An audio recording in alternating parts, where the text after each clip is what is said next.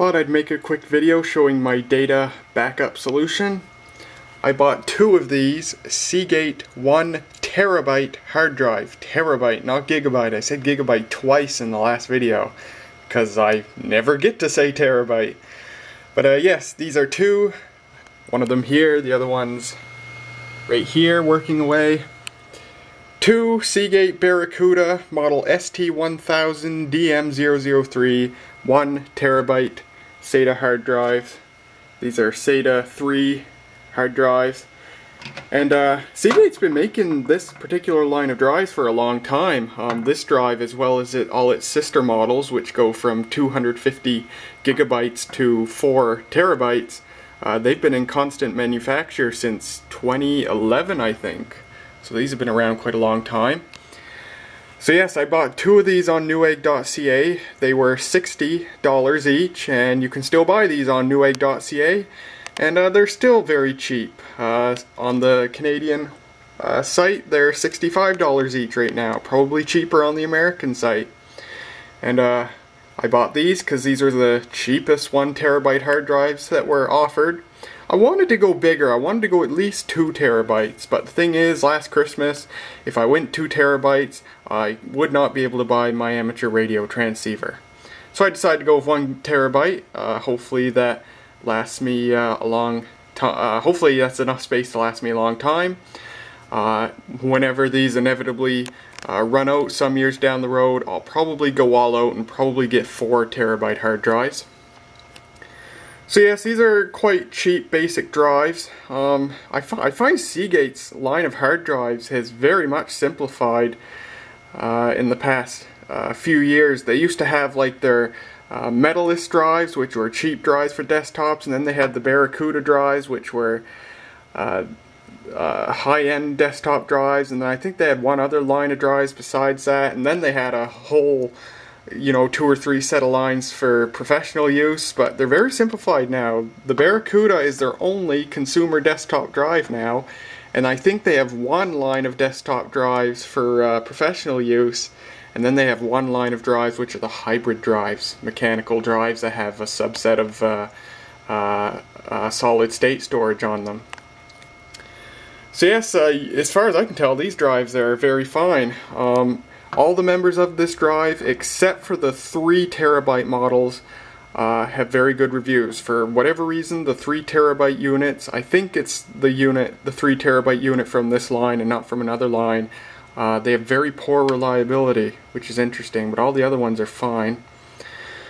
But yeah, I tested both of these drives when they arrived. I formatted them, gave them a full NTFS format, and I gave each of them a full run through SpinRite, and both of these have zero bad sectors, which is good. I ordered these in November of 2015. The data manufacturer on them is, well, it was on here, I forget where it went, but August 2015 is, oh, there it is right there.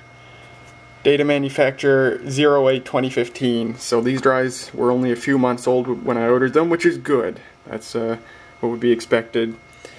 I've written a number on here. This is backup 2, and that's the identifier in Windows that it's named by. I currently have backup 1 running in here. I've got to write some new data to it. And yeah, these drives seem to be just fine. They're very quiet, by my standards anyway. You can't hear them running at all. And the head-seeking sound is quite subtle, to my ears anyway, and they seem to run quite cool. I'd reach around, well, yeah, I can reach around. Yeah, it's just lukewarm, so these are quite cool running drives. I believe these are 7200 RPM drives. From what I've read, these aren't the fastest drives you can get, but they're not particularly slow either. I don't care how fast they are, because I only use these for backup storage.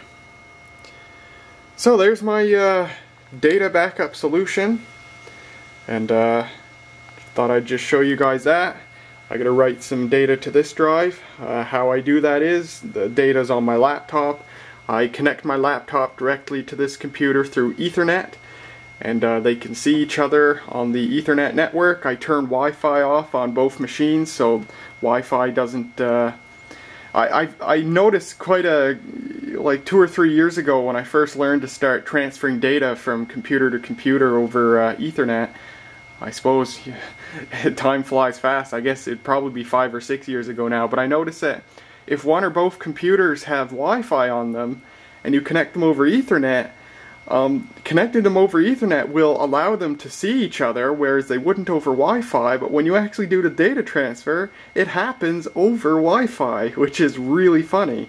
So yeah, I turned Wi-Fi off both of these so that it actually uses the Ethernet connection.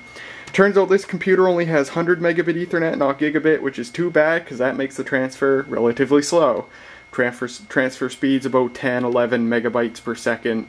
If it was gigabit, it would be possibly 10 times that. So it's a couple of hours to write, 60, 70 gigabytes of data. But oh well, it's a lot faster than it's a lot fast compared to how I used to transfer data from computer to computer by writing it to a DVD and then sticking a DVD in the other computer to transfer data from one computer to the other. So just thought I'd show you my solution here. When I'm not writing, when I'm not backing up any data, well, this drive, I still have the original box that they shipped in from Newegg, along with the original bubble pack that the drives can fit inside like a sleeve. So whatever drive's not currently in the computer, I usually just store it in the sleeve and keep it in the box. And I'll keep one drive in the computer just to save having to remove it. If I'm not writing data, I'll just unplug the cables so that the drive's not running when I'm using the computer, just to save wear and tear on it. I would like to keep both of these drives just in this computer, but there's no room for that. The only way I'd get room is if I bought a 5¼ inch to 3½ inch adapter to put in that free drive bay there. But those adapters are quite a bit of money. I think they're 15, 20 bucks, so not worth it in my mind. So there you go. Just thought I'd show you the drives and show you my data backup setup.